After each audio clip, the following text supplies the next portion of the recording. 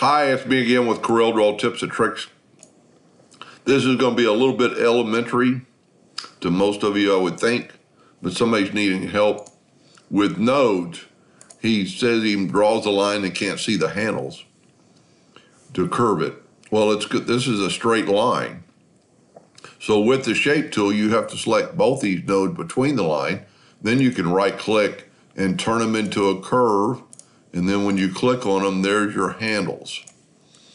And I thought, well, that's not really worth making the video for. But let's add a node in the middle.